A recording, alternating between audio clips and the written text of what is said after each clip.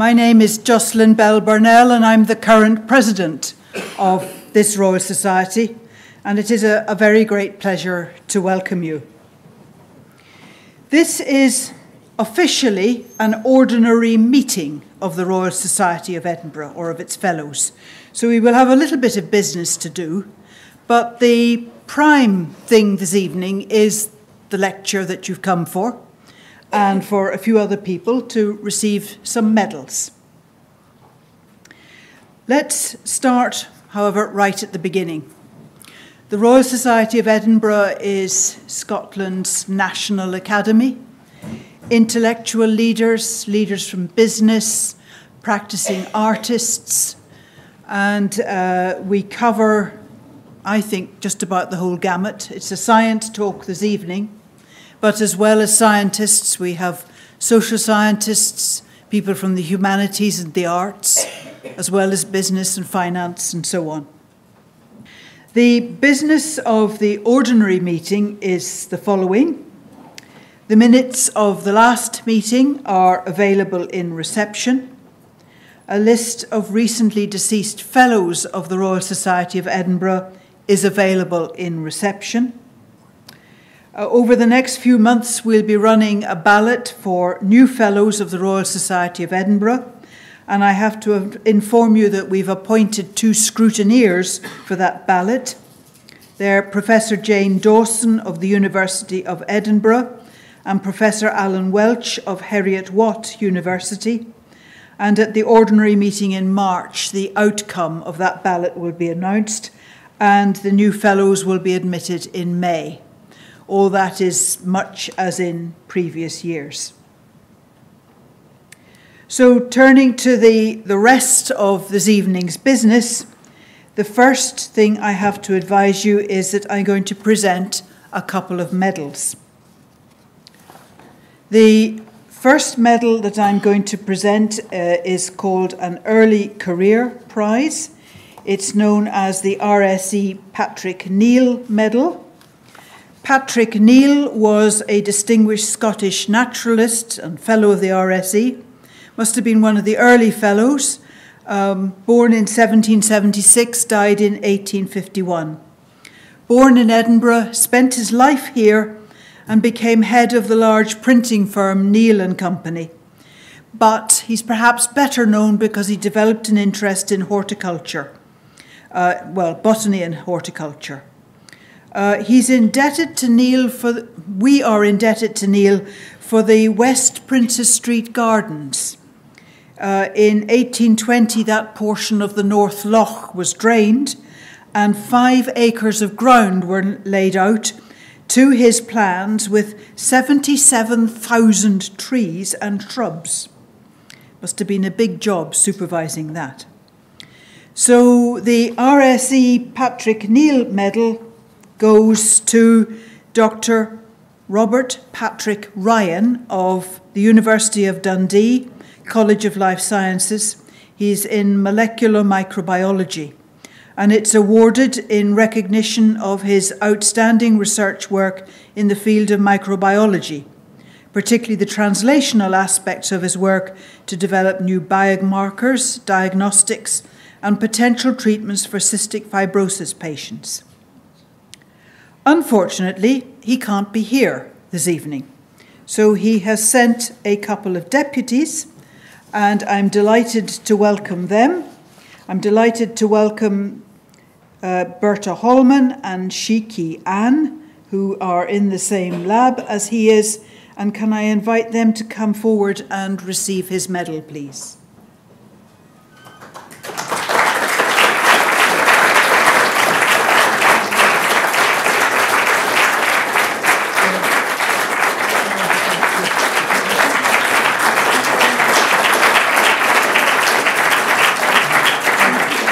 Thank you very much for coming. That is lovely. Do you want a cover for the box, just to play safe? The other medal awarded this evening is sometimes referred to as the Senior Medal. It's the James Black Senior Prize, and it's going this evening to Professor Peter Kennedy, who is also our lecturer. James Black Sir James Black, 1924 to 2010, was a Scottish doctor and pharmacologist. He established the physiology department in the University of Glasgow, and he is well known because he developed both beta blocker drugs and other drugs that block the effects of histamine on the stomach and heart with minimal toxicity. So that revolutionized therapy of the peptic ulcer. He was a Fellow of the Royal Society of London, an honorary Fellow here, and he got a Nobel Prize for Medicine in 1988, the Order of Merit in 2000, a knighthood in 1981, and the Royal Society of Edinburgh's Royal Medal in 2001. And I'm delighted to tell you that this year's recipient is very much of the same calibre. Professor Peter Kennedy is awarded this medal for his outstanding contribution to the field of tropical medicine, in particular pioneering work on the human African trypanosomiasis. Is that correctly? Not correctly, not totally correctly. We'll hear it a bit in his talk. Otherwise known as sleeping sickness. I can manage that. And neurology. So Professor Kennedy has held the Burton Chair of Neurology at Glasgow University since 1987 and is an acknowledged and much admired, highly respected world leader in the investigation and treatment of infectious diseases of the nervous system. So he's made groundbreaking contributions to our understanding of both the human African trypanosomiasis, getting better, also known as sleeping sickness, and of neurobiology. And he's played a major role in establishing the importance of this in the UK through his leadership. So, Professor Kennedy, can I ask you to come forward and receive the Sir James Black Medal?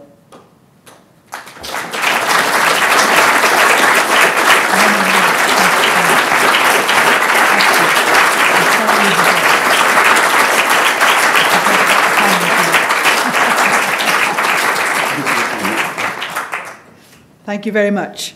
And you have a protective box. Take care of it.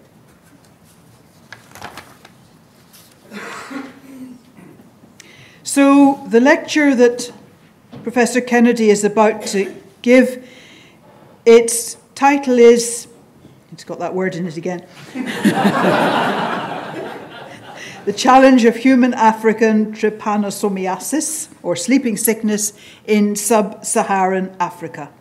So would you welcome Professor Kennedy to give his prize lecture?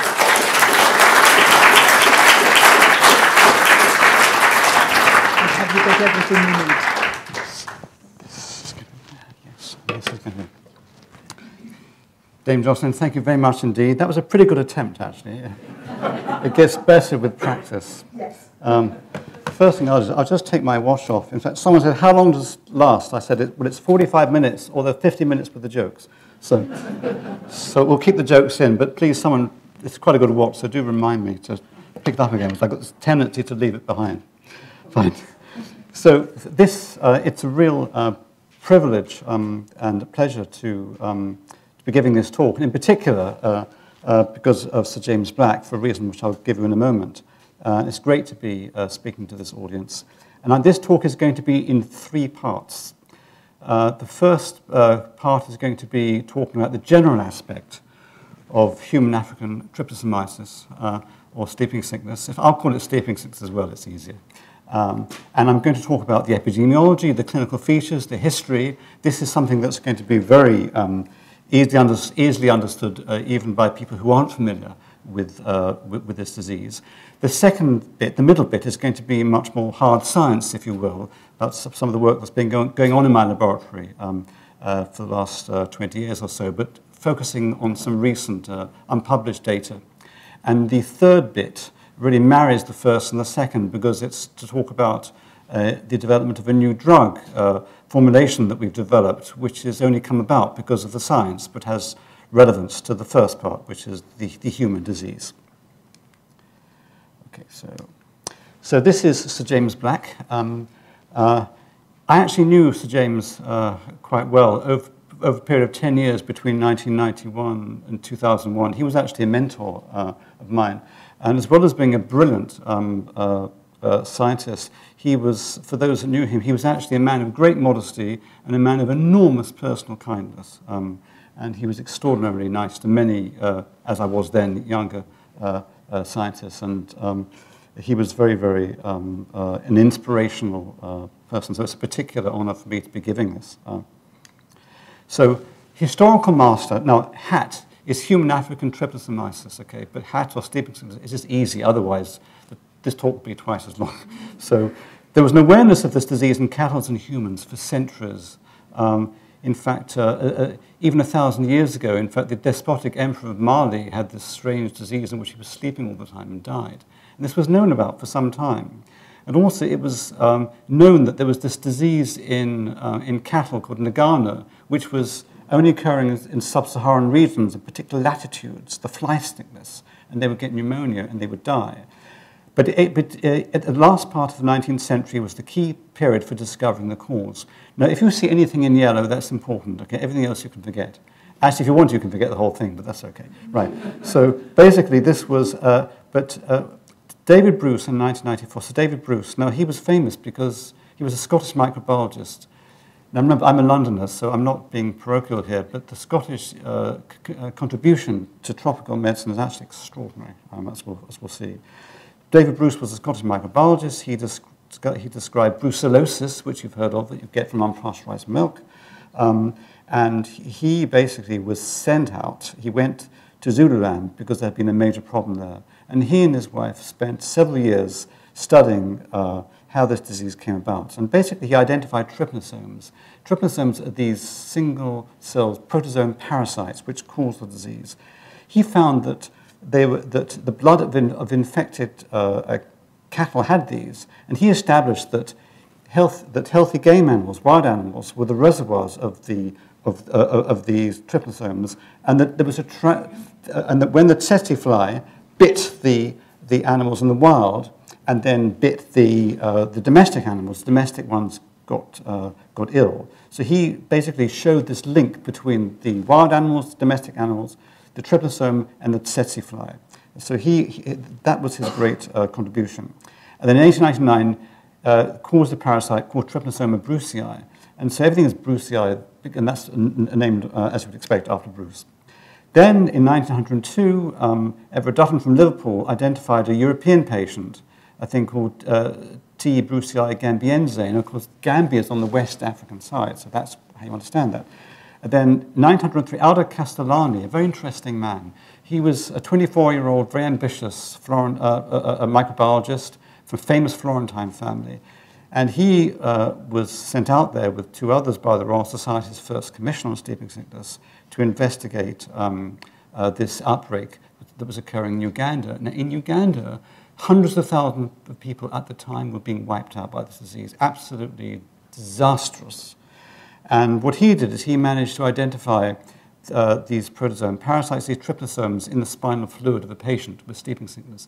This was the first demonstration that this organism could be found in humans. Now, in fact, this was very controversial at the time. In fact, he initially thought that streptococci were important, and the Royal Society didn't actually publish his paper. But when Bruce was sent out there to help him, and then the two of them worked together, and they got the result. I think it was felt that Bruce felt that maybe Castellani needed him much more than he thought, and there was actually quite a controversy, which is still ongoing. Nevertheless, Castellani made this fundamental observation, and he actually used centrifugation of the spinal fluid. And then, 1910, Stephen Fanthorpe described TB rhodesiense in East African. Now, I can still remember when Zimbabwe was Rhodesia case. Of course, at that time, there was Northern Rhodesia, there was Rhodesia, and so that's easy to remember. David Livingstone, I'm always amazed how young he was when he died. I mean, to me, that's just nothing. You know, he died when he was 60. I mean, that's just like nothing these days, but 60, says he. And, of course, you'll know that he was, of course, born in Blantyre, famous, a great Scot, and he was a doctor, missionary, an African explorer. He walked 29,000 miles during his life. He discovered many, many lakes, and he had 4 major trips in Africa, and of course an anti-slavery activist. And he was interesting because he was the first person, believe it or not, to give arsenic for trypanosomiasis. In fact, he describes in a paper, this was something like 1858, and in it, in the British Medical Journal, he says in 1847 or 1848, nowadays he'd be more precise than that, that he had a very, very sick mare that got the fly disease at certain latitudes, were very, very sick, and he gave arsenic in barley water, and the horse got better. And then the horse, which was great, its first use of arsenic, then the horse got worse again eventually, and then got worse, and then wanted to give him more, and then the arsenic has side effects, and so he says that the horse looked at him in the eye and said, "I'd rather," as if to say, "I'd rather die of the disease than this doctor." Okay? And actually, you know, he's got a point. The horse had a point. And in fact, as you'll see later, because things haven't really changed that much, and what I'm going to tell you about later on is how we think how we have made arsenic a bit safer. This was Castellani. I just love the moustache, wonderful. He was a very interesting man, you know, because he was actually Mussolini's doctor for 20 years, would you believe? But what was even more interesting, he's actually, I've read his autobiography, apparently he actually thought Mussolini was quite a good bloke, which is interesting, until later on when he thought he wasn't such a good bloke.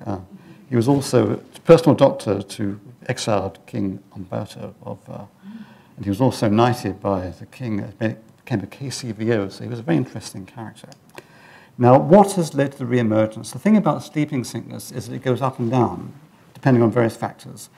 The socioeconomic instability disrupts disease surveillance. You see, in sleeping sickness, the reservoirs for the human disease, the rhodesiense, is actually cattle. The reservoirs for the West African type is humans.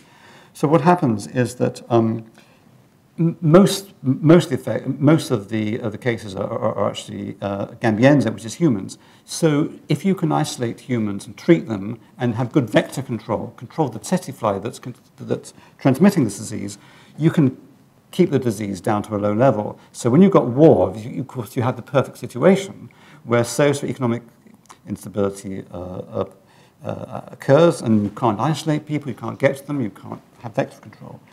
Also, financial allocation problems, drug resistance, and all these various factors can lead to new resurgences.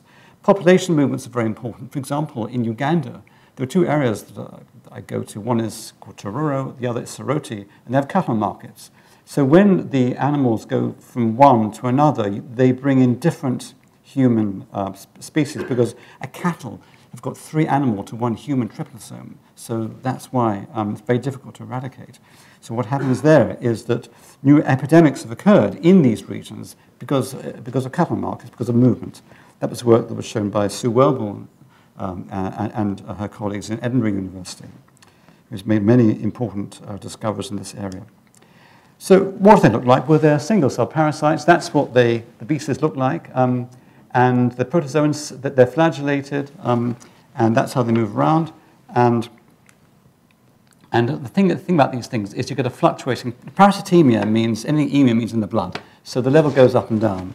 Now, as I'll show you, basically they change their protein coats. So what happens is you keep getting these waves due to antigenic variation, which is a very well-known phenomenon, whereby the organism escapes your control, your efforts to control it. And of course, there's only one cell. Now, it's remarkable because this does so much damage. I mean, so how many cells have we got? Well, in the human brain, you've got 100 billion, that's to 10 to the 11th cells, neurons. So that's a lot of cells. And each neuron has got hundreds of, tens of thousands of synaptic connections. So immense complexity. But of course, here you've got this one organism, and it does an enormous amount of damage. And as I say, it's a very, very efficient predator. This is the epidemiology. Now, if you look at those areas, this is roughly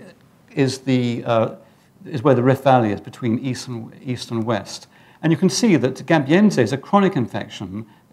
Patients are ill for months to years, and about 95% overall. Rhodesiense is a more acute disease, the one I study, about 5% of infections, but 18% of the total risk. This disease occurs in about 36 countries in sub-Saharan Africa, a total of 52 countries altogether in Africa. And about 17 million people are at risk, so you're always underestimating.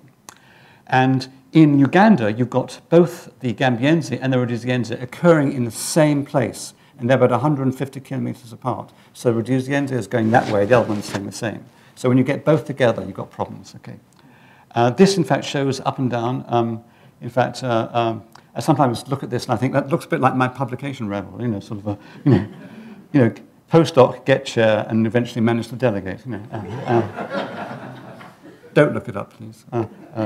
So basically, early on, you can see that what happened is it was brought right down. This was because the fact there was mass culling of animals and also draconian deforestation was occurring, and it got right down to very low levels at that point. And then what happened is wars occurred, and it made it much more frequent. Now, it's now come right down again, but this has the ability to go up and down, just like sleeping sickness. So, for example, there were 300,000 in 1998, and it came down, and less than 10,000. This is due to very impressive interactions between the World Health Organization and government and NGOs and Médecins Sans Frontières, all sorts of things. So basically, they have worked very hard at that, and these are impressive. But of course, there are unreported and undiagnosed cases, and in the DRC, there were more than twice as many cases than actually reported. So it's unquestionably come down, but there's also unquestionable that there are more cases than reported. It also does occur in Europe and America, and about something like 10 per year. But notice in these places, most are Rhodesiense, which is this more aggressive type. Why? Because the fact that we visit the game parks, that's why. And this, now the tsetse infestation, now it's very difficult to, the animal and the human are interrelated. This is 11 million square kilometers. Look, that's a third of the whole of Africa, okay? And the world is not that much bigger, okay? So this, in fact, shows USA, and in fact, that's 9.6 million square kilometers. This is 10 million square kilometers. This is greater than USA. And this is the tsetse belt. You can see that in the north, it's not affected, and also in South Africa, it's not affected. And over the last 100 years, maybe the actual area that's infected by the tsetse fly has not gone down by more than 10%. Animal trypanosomiasis is very important. Now, we've already seen that there's a link between the two because the source of the human organism is present in animals. So there's that link. At the same time, if an animal is infected, then it can't produce milk, and therefore there are health economic implications. And furthermore, if the human is affected, then they're not well enough to be pastoralists. So basically, you've got this interaction between the two. So it's important that even if you control the human, you have to control the animal. Now, I'm now going to show you let me a little video. And hopefully, oh, yes, it's going to work. Very good. Okay, good. So this, in fact, shows a tsetse fly, which are actually quite big, and it's a blood-sucking. There are 31 different types of tsetse fly, but only 8 are economically important, and 6 transmit disease. And the bloodsuckers, what it does is it infects, and it puts things in and it takes things out. So what happens is it takes this blood meal, you can see that, and it takes up these trypanosomes from an infected person, and as it gets through the gut, it becomes more infective, okay, right? And you are allowed to be sick, and so what happens is that it has this blood meal, and so it takes in, and it also takes out. Only about 2 to 10% of flies are actually infected. And you've got about a 1 in 20 chance, roughly, of contracting sleeping sickness. If you get infected, if you get bitten, don't worry too much. The bite is very painful, I'm told. So then it gets into the blood, multiplies by binary fission, and it circulates about in the Rhodesians about 3 weeks, and then the white blood cells destroy it initially, but then it can change its coat. You can see it's changed its coat. So now it's got a different protein coat, and now it's immune resistant because the fact that antibodies made cannot infect. And this shows it going into the peripheral, into the liver, the spleen, the lymph nodes, and in due course it will get past the blood-brain barrier into the brain. And then once it's done that, it goes out, it goes off, and then it matures in the midgut, and it becomes maximally infective in the salivary glands. So when it bites you, that's when it's infective. So that is, there's the human, and there's also the animal cycle. This, the genome, just to mention that this has got 10,000 genes. Now, you and I have got about 20 to 25,000 genes. So we've only got about twice as many genes, but we've got God knows how many cells, and they've only got one cell. And the point is that 10% of the genes encode this variant surface glycoprotein, VSG, of which only one is expressed. Now, this determines the immune specificity. So what happens is you get a vaccine against it, then it'll just change its coat. It'll change. So it's always one step ahead. It plays hide and seek with the immune response and invariably wins. You see the same antigenic variation with malaria, with HIV, which is why you haven't got vaccination schedules, unfortunately. And this shows a tsetse fly trap. Now, in fact, I took this in 1998, I think. Now, I visited in Gurman. Someone else took the picture. And I like wearing blue and black, especially blue. And I found out that tsetse flies are very attracted to blue. This is the fly trap. What happens is this is impregnated with insecticide. This is ox's breath. Now, they are incredibly attracted to ox's breath. In fact, their attraction to ox's breath is even greater than my attraction to 90% mint chocolate, and that's saying something. And they absolutely love this stuff. And they're attracted. What happens is that they die because they love that, and they get the insecticide, and they go off and they die of heat exhaustion. And about 4 of these every square kilometre can provide good control in certain areas of control. Now, one of the problems when I go to Africa, I've been 25 times to the field, is road accidents, okay? And I think, you can, one of the reasons, and you can see that, in fact, I almost got killed once. The other big problem I've got actually where I go, I've never had malaria. I've never been bitten by a tsetse fly, by the way, which shows one of two things. Either one, I've been lucky, or two, they have no taste. I'd like to feel it's the latter, but I'd be fooling myself, wouldn't I? And the other problem, actually, is the more serious. About 1 in 5 times I get dreadful, I get bad GI infections. But then I started not to go to this particular restaurant, and then basically I stopped getting sick, right? The other thing is you need a certain amount of courage when you go into the field. So if you want courage, don't eat those bananas. because they're not going to help you. So we come on to the early stage 1 and stage 2. The early or hemolymphatic. What happens is that you get this trypanosome chancre, this infection in the in the Gambian, which in the riverine areas, it's often on the buttocks because as people bend down for their fishing, they get bitten. And early non-specific headache, malaise, they just feel awful, hepatosplenomegaly, and they just feel generally non-specifically ill. And then the late stage is when the parasites have crossed the blood-brain barrier. And that's when they get very, very sleepy, irritability, lack of concentration, and they get virtually every conceivable neurological sign you can imagine. It reminds me of HIV. It gets to the parts of the nervous system that other parts can't reach. It gets virtually anything can be produced. And this occurs because in Gambiense form, this can take a year. In Rhodesiense, about 3 weeks. And so these are the things that you get. I mean, basically virtually anything. But notice how nonspecific. Early hemolymphatic, as I say, important as in yellow, late encephalitic. And that's just what I've said. And they can merge into each other. You cannot say which is which based on the clinical picture. Only the CSF will show you. In fact, my colleague Jerry Sternberg and I recently produced a paper showing that even in the early stage patients in Malawi and also in Uganda, they in fact had what you would call neurological symptoms, neurological features. So you can't necessarily assume. And that may have an experimental correlate, which I can mention to you. And so you can't definitely say which is which. Now, what I should tell you is untreated, this disease is invariably fatal. Okay? If you don't treat, you die. Okay? Now, there aren't many things that do that. Things that come to mind immediately are, let's have a think. Creutzfeldt-Jakob disease will certainly kill you, almost always. The old days, HIV, I was around, looking after HIV patients before heart came. That would almost certainly kill you. Even, Lassa fever, will maybe kill 30%. Ebola, maybe 50 to 90%. Certain snake bites will kill you for sure. A bubonic plague will kill you. But, there aren't that many things that actually do you in. This will. Now, they get the sleep disturbances. Basically, they become narcoleptic, which means, they keep falling asleep. Daytime they're sleepy, and at night. I sometimes joke that, narcolepsy is when the audience falls asleep when the lecture is interesting. It's interesting. No one has narcolepsy here. Yeah. And basically, there's evidence for alteration of sleep structure. So what happens, Alain Bouguet had shown, from Belgium, had shown that whereas you and I have 5 episodes of REM sleep, rapid eye movement, during which we dream, about 5 a night, right? they have this at the onset. We have it after about an hour and a half each time. So the structure has changed. And this can be used diagnostically. And this actually shows they really do get sleep disorders. This is, in fact, the biggest ever study.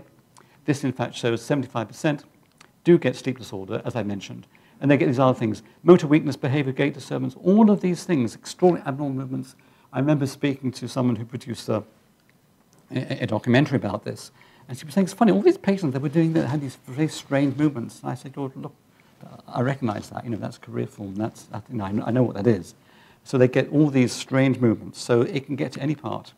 This, in fact, shows the scan of an MRI scan of a 13-year-old patient of Dr. George Ataguir, who's a colleague of mine from Lisbon. This, in fact, I don't know if you're familiar with MRI scans, but put it this way, no one here wants to have an MRI scan like that. If anyone does, they better see me afterwards, because you don't want this. And basically what this is looking at the ventricles, and these shouldn't be that big. And this is the child who had multiple effect. And also these abnormalities are abnormal. This isn't not actually the typical one, but this is, of course, this is done in patients who come to Europe or America, having been there. You don't, in some of the hospitals I go to, you don't even have chest x-rays, so x-rays. So this is not in the field. Now I'm now going to just show you where now the four areas. In fact, that is Sudan, Uganda, the DRC, and Angola. That's the hot areas. These are the areas where there have been wars. So that's not really surprising. And notice, you look at the areas above. Egypt, although it doesn't happen. Madagascar doesn't happen. South Africa doesn't happen. So basically, it occurs in that sub-Saharan belt. That's where I go. And in fact, this is a picture actually taken by my mentor and colleague, friend, Max Murray. Took something in 1960, showing a child with it.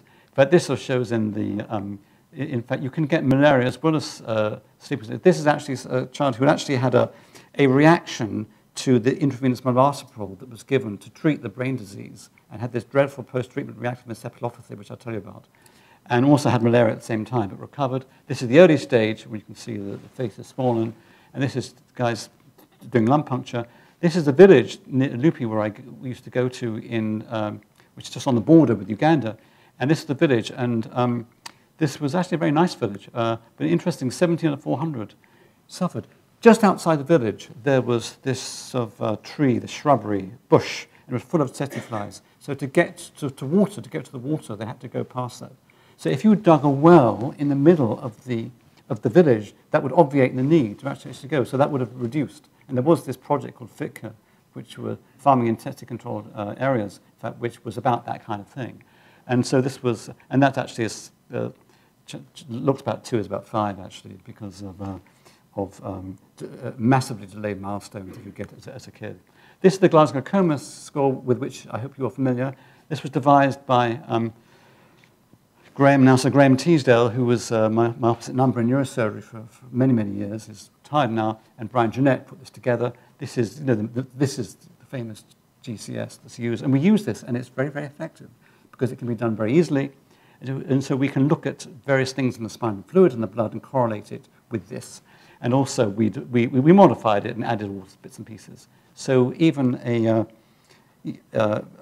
non-medical person, but a fully trained health professional can manage to get this data down, and that's what we use. The simpler, the better. How do you diagnose it? Direct demonstration of the parasite is the best bet. Antibody, usually for the rhodesiense, antibody detection for the gambiense. So the thing is, you see, in the rhodesiense, which is this very, very aggressive type, you've got high level of the parasites all the time. The parasites are there. So you can see them. That's how you diagnose.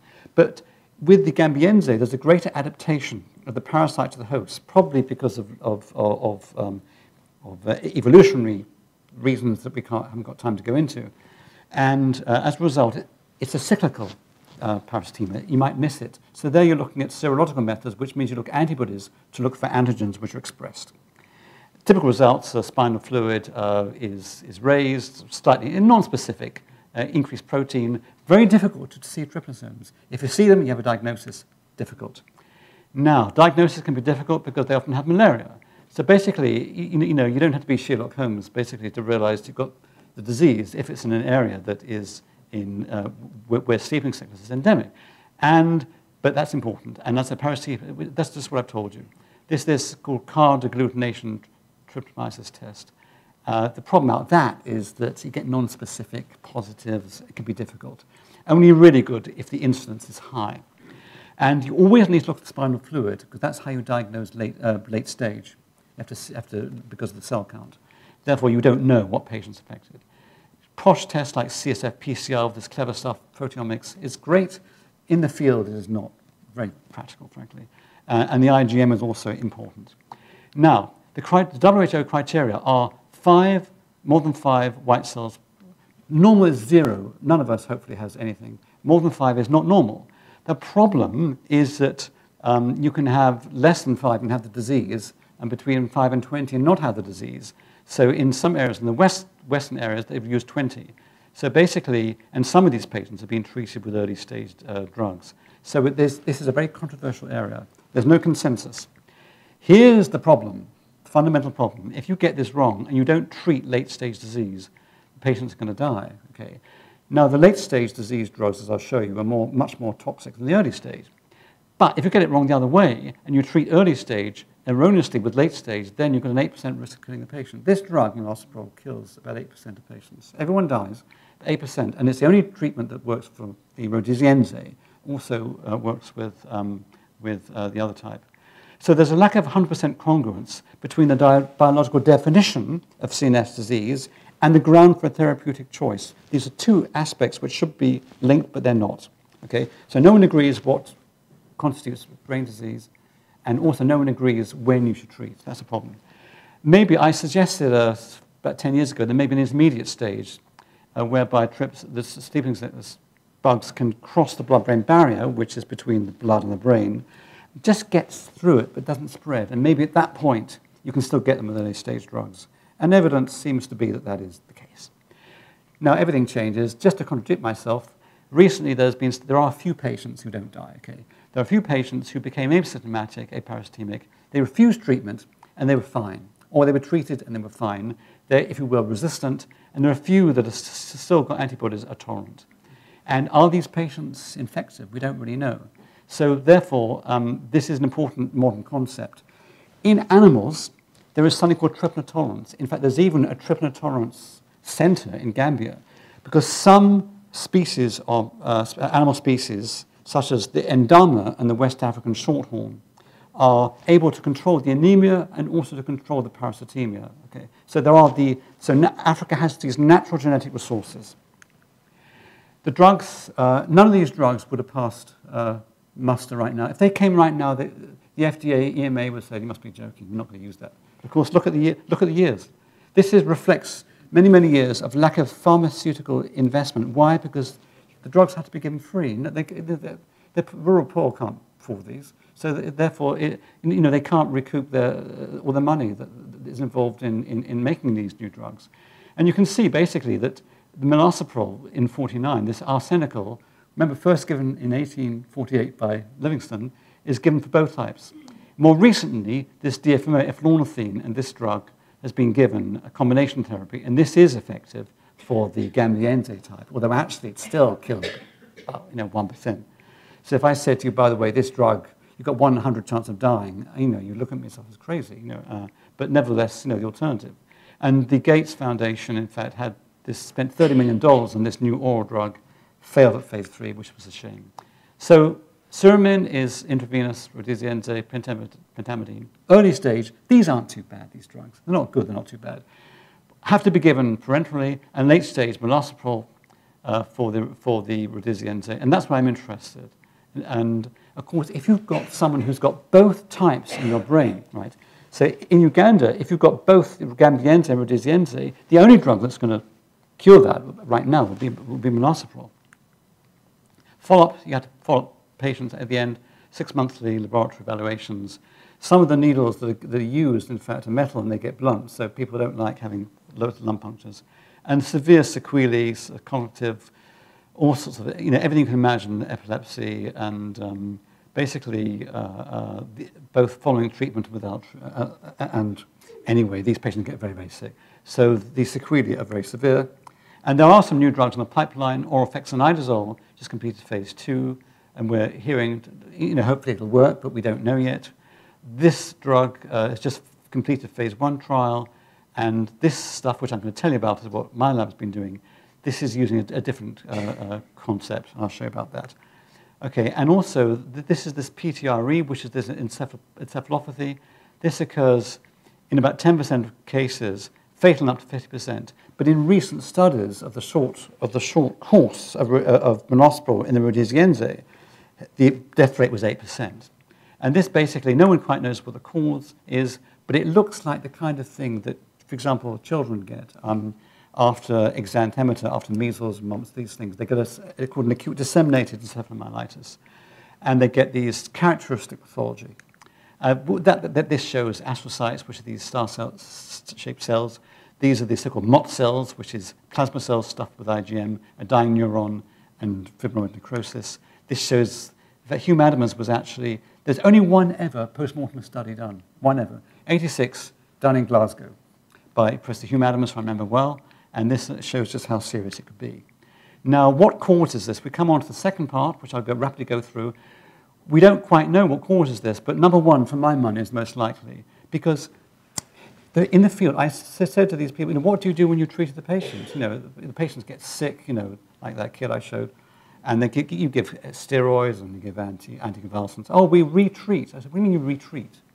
Oh, we have to continue. And they don't get it a second time, the reaction. That's telling me that this is not going on, because if that was going on, then this would happen each time. So I think clinical observation can actually inform.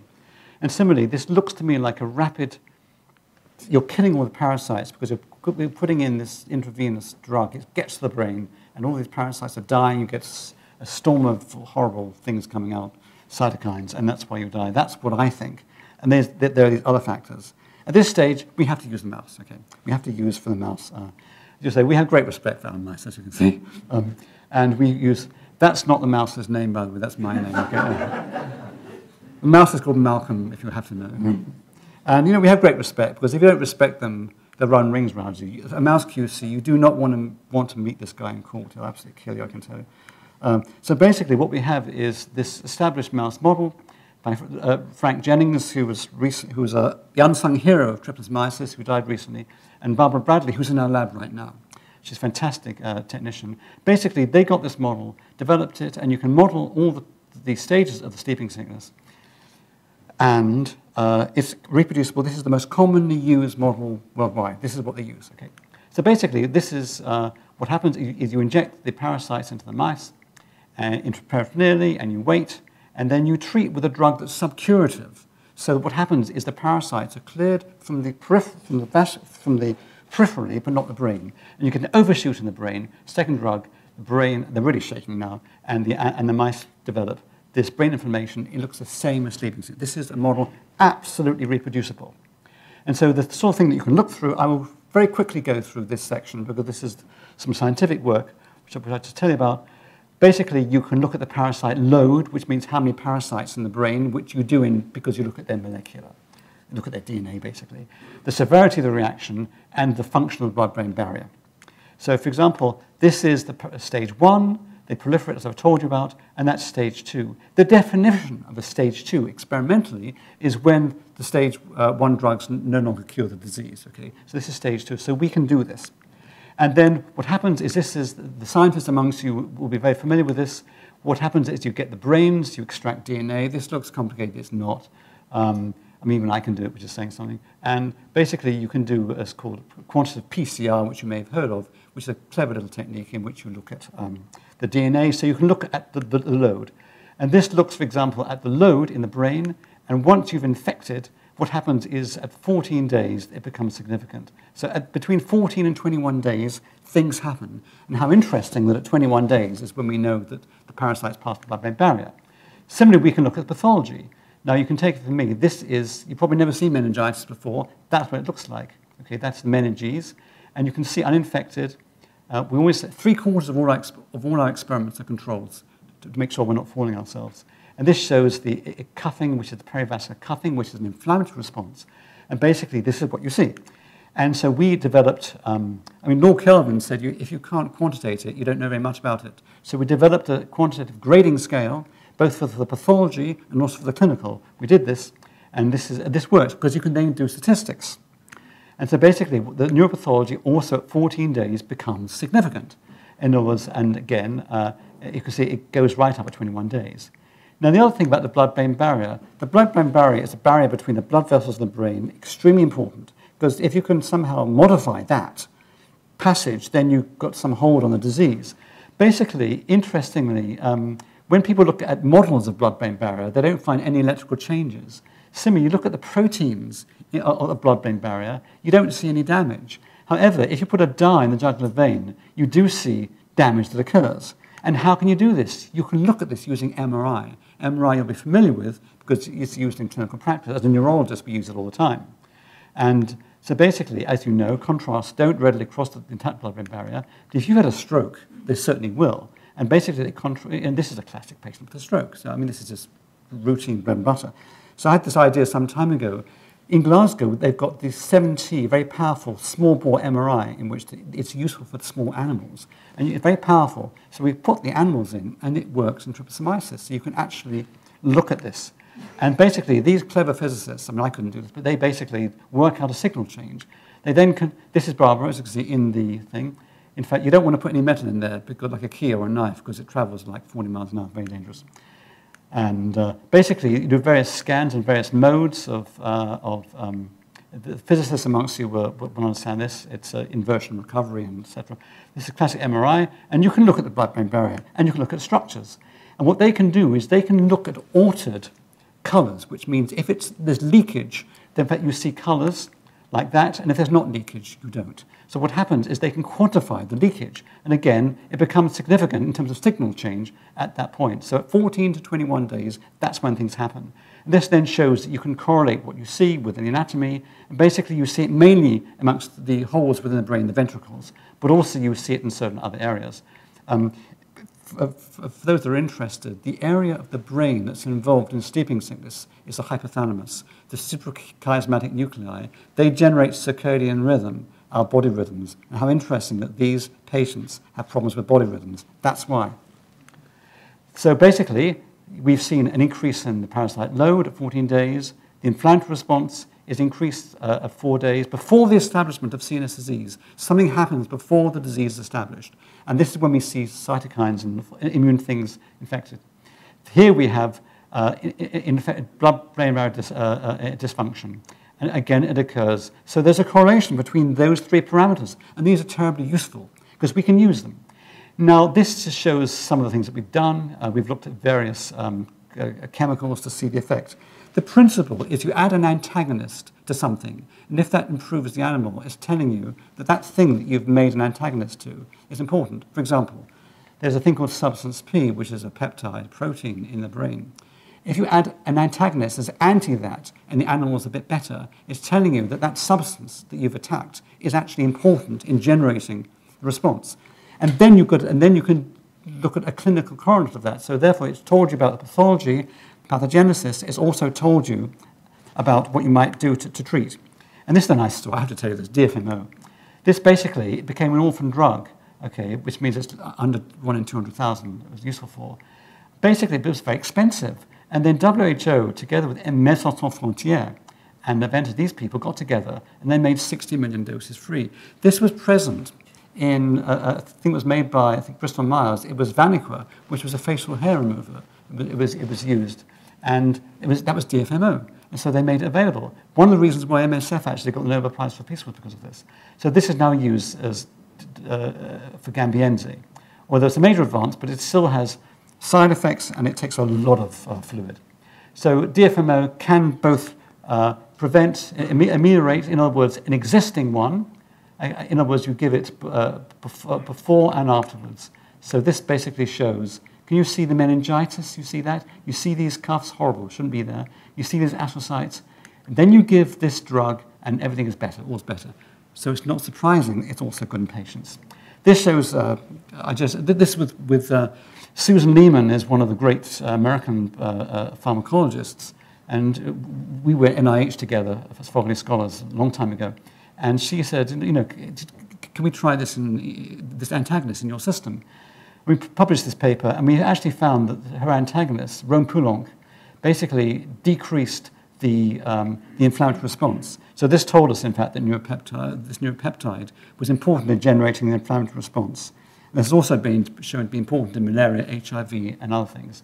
And also the inflammatory astrocyte proliferation was also reduced. This is a bit of fancy stuff. This is knockouts. If you want to look at the function of a gene, you can modify the embryo such that you take out a gene. So it's called a knockout. So you take a gene out. And so if it's, and you see what the phenotype. So you think something's important, take the gene out, there should be an effect. This basically shows that the clinical grading score was reduced when this gene for substance P was knocked out, again showing it was important. I want to show you very briefly some recent unpublished data. We've used microarray study, in which you look at the entire genome in one go, in sleeping sickness. And what we found is that we've determined which genes are upregulated or downregulated using this pathway, which is a group of genes which are functionally constructed, functionally considered. And this is the basic. All you've got to show here is look at the red. The red, these things are genes which are controlled with blood-brain barrier function. These are blood-brain barrier. These are upregulated. In other words, they're turned on early on, but once you get to 14 days, 21, they're no longer important, right? But as you go along, these guys, which are the antigen processing, the immune ones, become important. So we've managed to map the downregulation of the blood-brain barrier genes and the upregulation of the other things, for example, cell adhesion molecules, all kinds of things, which fits. And this is a bit easier to understand, to see. Here we've actually quantitated, and again, 14 days seems to be the point at which you go from this upregulation of the blood-brain barrier genes to the immune-mediated ones, and that really fits in. This, in fact, simply shows that, just to show that we have been quite busy in the lab, that TNF-alpha, interferon gamma, and IL-1, these are the cytokines, these small molecules which can make other molecules proliferate, very important in the immune system. These are increased, and these are the nasty ones. There are also some good ones, something called IL-10, which is counter-inflammatory. This, in fact, shows chemokines which are controlled with attraction of molecules. And here, this CXCL10 seems to be the one that's terribly important. This seems to be involved in driving the inflammatory response. And also, but everything basically goes up, okay? And just to show that we've actually been quite busy. Now, again, you can take the gene out of this. You can take, for example, the knockouts. For example, if you take, I've said to you that, for example, just to show you the approach that we use, the 6CL10 is this chemokine. This appears to be important in driving the inflammatory response. If you take out that gene in a knockout, everything should be better, right? Now, this, in fact, shows that it's exactly the same. This is the knockout, and that's the wild type, which is not we've got the gene intact. There's no difference. Okay, you might well say, but this is even more remarkable. You have to take my word, this is remarkable, because if you look at this is the knockout, okay, and actually this has knocked out the bad stuff, so therefore this should be the other way around. In other words, this is completely the opposite to what you'd expect. Now, the experiment, you have to take my word for it, was done carefully.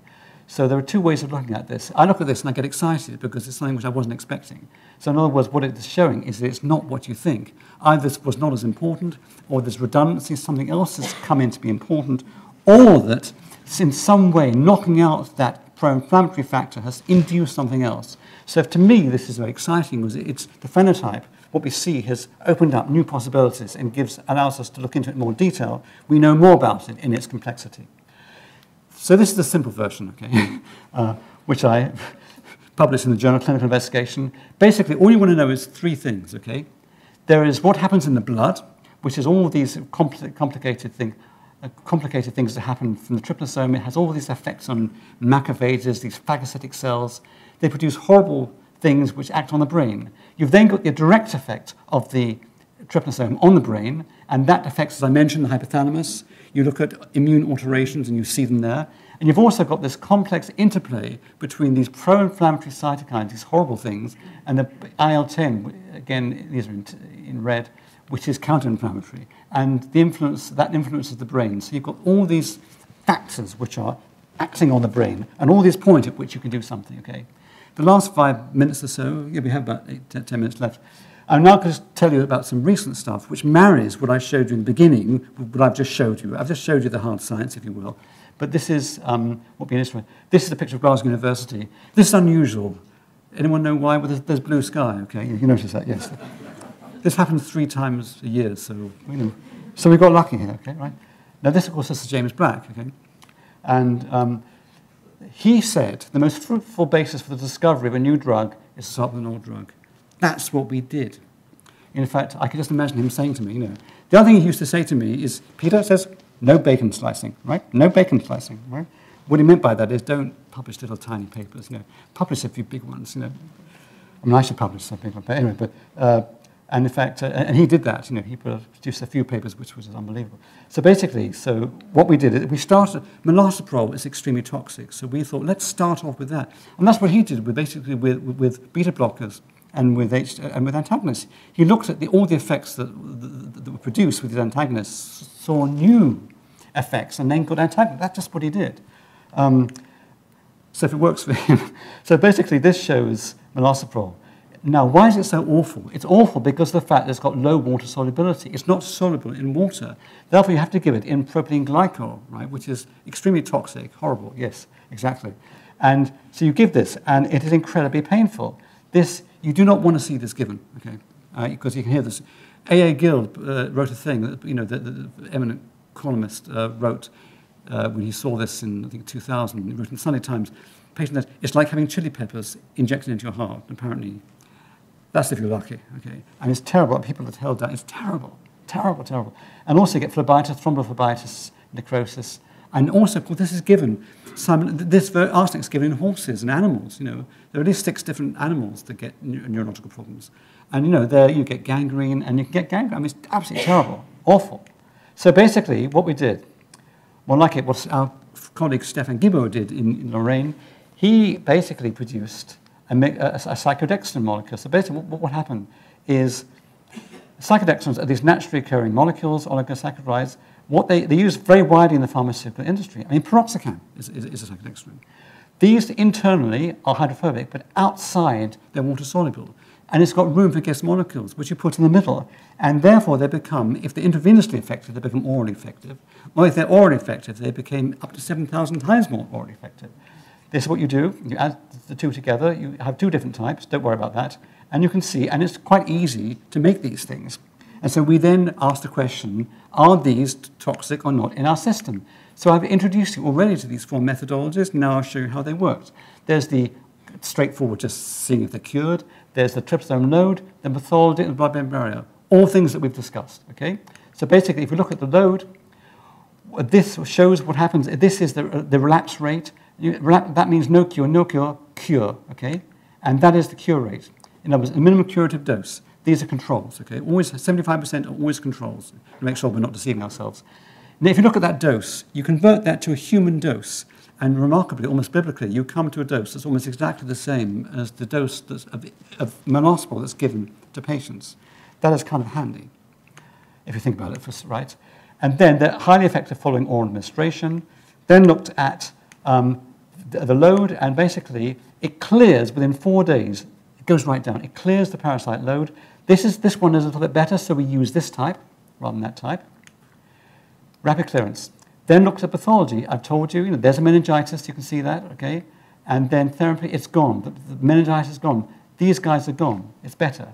We use the grading scale to quantify with our colleague, well, he's recently died. George Gettenby was a wonderful statistician from Strathclyde who helped us develop these technologies. He died tragically young recently.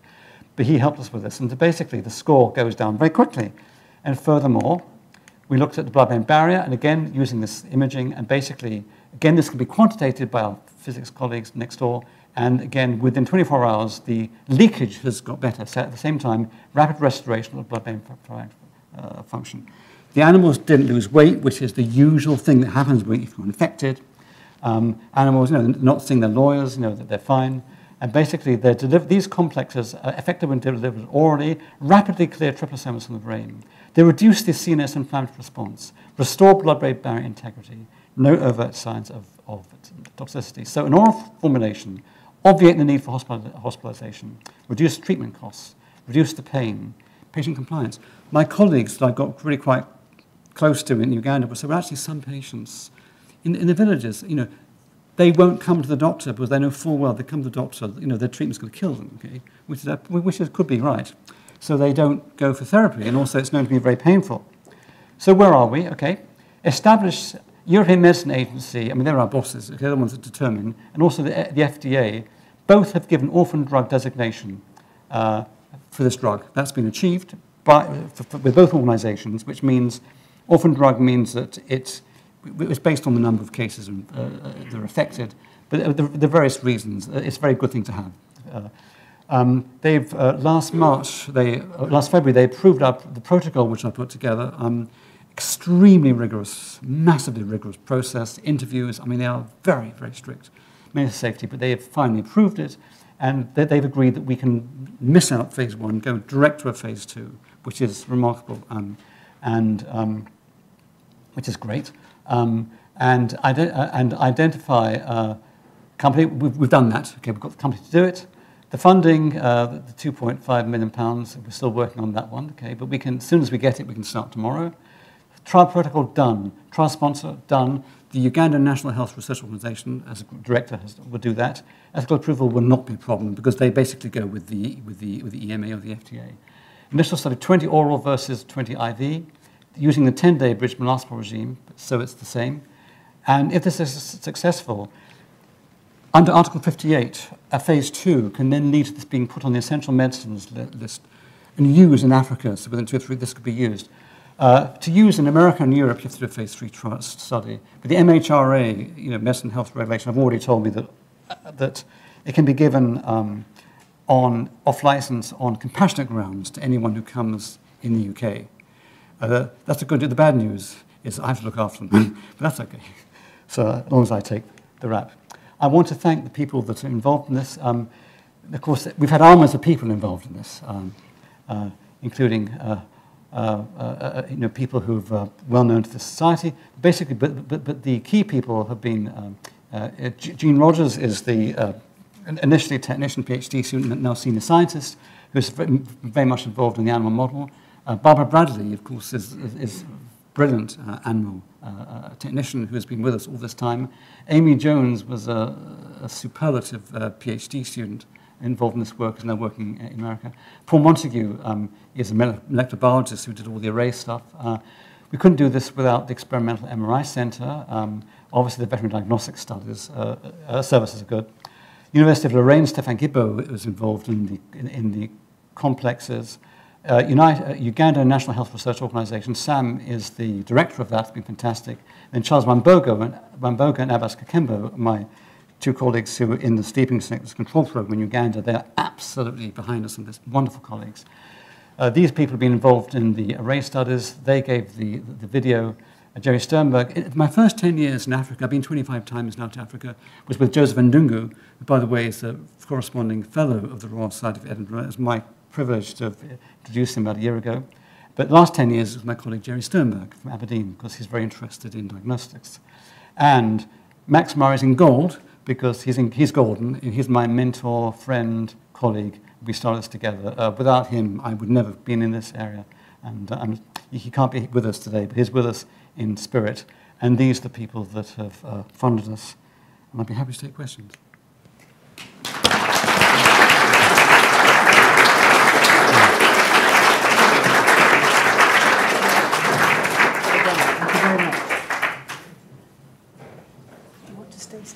Yeah, I'll stand up, yes. Okay, good.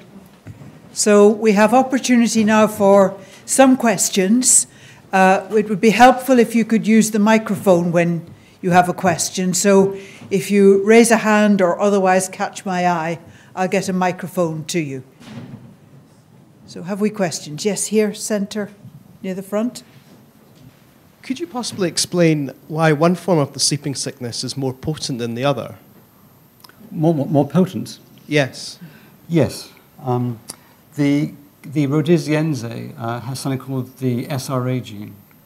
The SRA gene codes for a protein that is resistant to the tryptophan factor, which is the natural lytic factor that destroys tryptosomes. Okay, therefore, the tryptosomes are more powerful because they've got this gene, whereas the Gambiense don't have it. As a result, it's much more aggressive because of the fact that it's able to inactivate the tryptophan factor, which is a beta-like protein. That's the main reason. Thank you. And a few rows further back nearer your aisle. Peter, in the wild animals, which act as host reservoirs, does the VSG system work? And I just wondered why these animals weren't getting ill. The wild animals, interesting, don't get. I mean, they don't, as you said, they don't get so ill. No one really knows. Of course, some of those will be tryptophan tolerant, of course, because of their superior immune systems. Why it affects the... I mean, it's a great question. It's Tony. It's a great question. I mean, it obviously, it's not known. It's more phenomenology. One presumes it does work in both systems. I think the reason why the domestic ones get iller is maybe just because of the fact that, maybe they've not been around for so long. Their immune systems have been had less time perhaps to adapt. It's not really well known. That's a good question. Great question. And next to him. Thank you.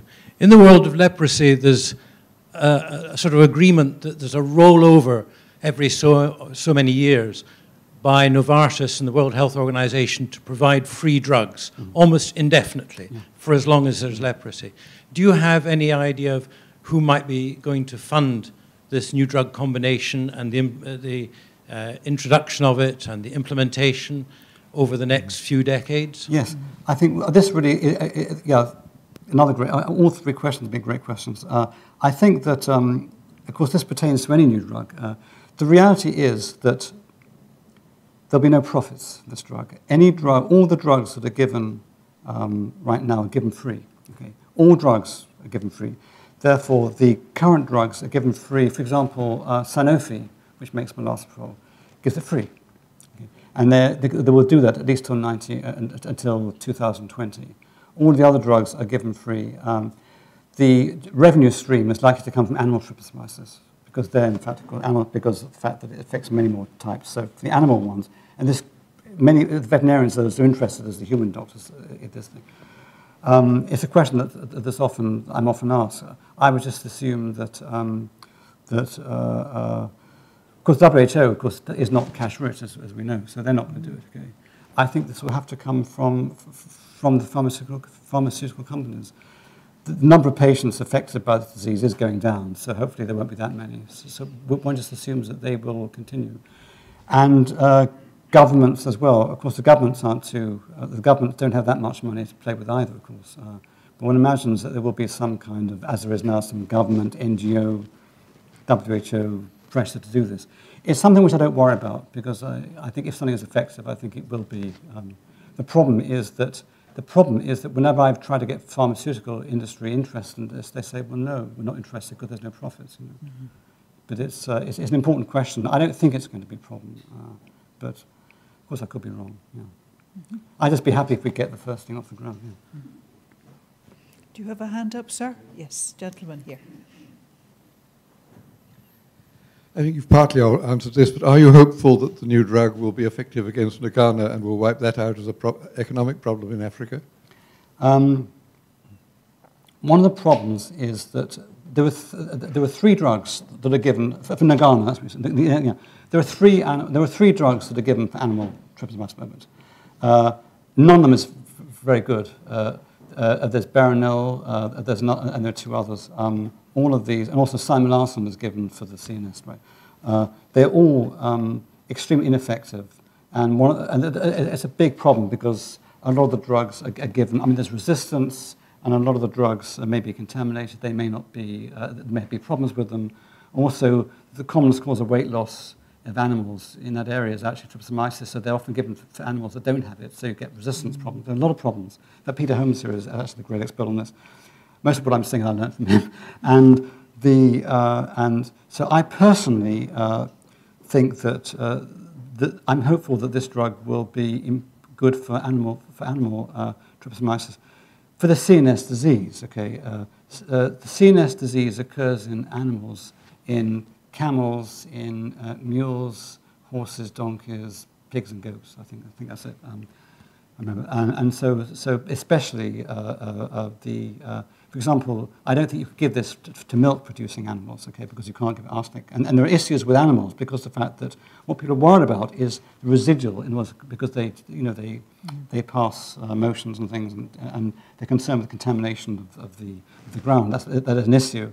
But nevertheless, I have been having interesting discussions with companies that are interested in giving animals, and it wouldn't even surprise me if this is trialed on animals. And I think, and that may even be, and if there's a revenue stream, that's where it's going to come from. For example, you have to remember that trypanosomiasis doesn't only occur in Africa. There's Max Morris has told me, for example, that Vivax occurs in South America, and also you also see trypanosomiasis in certain Arab countries. So you've got racing camels, and so there are all kinds of potential. Mm-hmm. So I think your question actually raises a lot of very interesting issues. Mm-hmm. Thank you. Yes, I'm afraid this will have to be the last question. Thank you. I really enjoyed the talk. Thank you. I'm sorry if this isn't your field, but I was just wondering if you know with climate change if the tsetse flies could travel up into the Mediterranean and Europe. That's a very interesting question, actually. Well, it's funny to say that because when we're setting the lab up, okay, in the vet, I moved to the vet school a few years ago because I work in a hospital, and everyone, they said, we're very unhappy about you working with these things, And when we got into the thing, they insisted that we made the lab fly-proof by having 2 lots, And I said, do you really think that tsetse flies will exist in this Greek weather, I mean, tsetse fly, can you imagine the last 1 minute, So basically, I think that, well, we certainly know that that's how West Nile got to America. In an overhead bin, these things came. They were very resistant, right? As it happens, it's an interesting question because there are cases of animal trips in South America. So presumably, they did actually. Some have actually gone over, not human, and that and historically, there's very interesting reasons for that. For example, during the slave trade, Winterbottom's sign was lymphadenopathy in humans, and so the slave traders would know who was infected and wouldn't have them, interestingly. But the animal ones have come across. So I think the animals may come infected. Tsetse flies, I think, were probably not. I think they're probably less adapted to the climates than the ones producing, the vectors producing West Nile. But certainly, so far, there has been movement of trypanosomiasis itself within countries, as I mentioned, within Uganda. But in terms of the fly belt, was it 14 degrees north, 29 degrees south? It, for some reason, doesn't get that area and doesn't go laterally to Madagascar. It seems to stay there. So they seem to be very sort of fussy about where they live. So it is kind of my feel. Climatic change. You asked about climate change. I suppose if everywhere got unbelievably warm, of course, that's what you're really getting at, isn't it? If things got terribly warm in Europe, Glasgow, then then I might stay there forever. I might stay in Glasgow. But then, in fact, what would happen is that potentially, but certainly, I think it's got to get much worse. It's interesting. Not for some time yet, but in the future, who knows? Maybe if it gets above the 2 degrees, like 3 or 4. And if that happens, what? Potentially, anything's possible. But it is right now, it is all sub-Saharan. Thank you very much, Professor Kennedy. Can I call on Professor Peter Holmes to give a vote of thanks? Hope you can see me at the back. Thank you very much indeed, President. Peter, thank you for a really splendid lecture. And I think it's really appropriate that it's the prize is Sir James Black, because I know personally that he very much admired what you did and your work, and it's a wonderful link. It's a really impressive lecture. I think it gave a fantastic overview of the problem across Africa, and it's a problem that, in fact, as Peter said, has great links with Scotland, going back to Bruce, to Livingstone, and Peter has helped continue, I think, what is a tremendous tradition of real international strength in trypanosomiasis research within Scotland, particularly in Glasgow, Edinburgh and Dundee. And I think it's a wonderful example of what we might call One Health, because many vets go to work in human medicine. Peter is a great example of someone who's come, in fact, from human medicine and linked up with the vet school. And is looking at this disease not only in humans, which is obviously his primary purpose, but also this big animal connection because of the animal reservoir, because it's such a major disease in Africa. So that, I think, we're extremely fortunate that a neurologist should become interested in a tropical African disease. And I know Max Murray should probably deserve some of the thanks for doing that. I think you've illustrated also very nicely how you can go from laboratory work to the field. So many scientists are either based in labs and never get to the field or vice versa.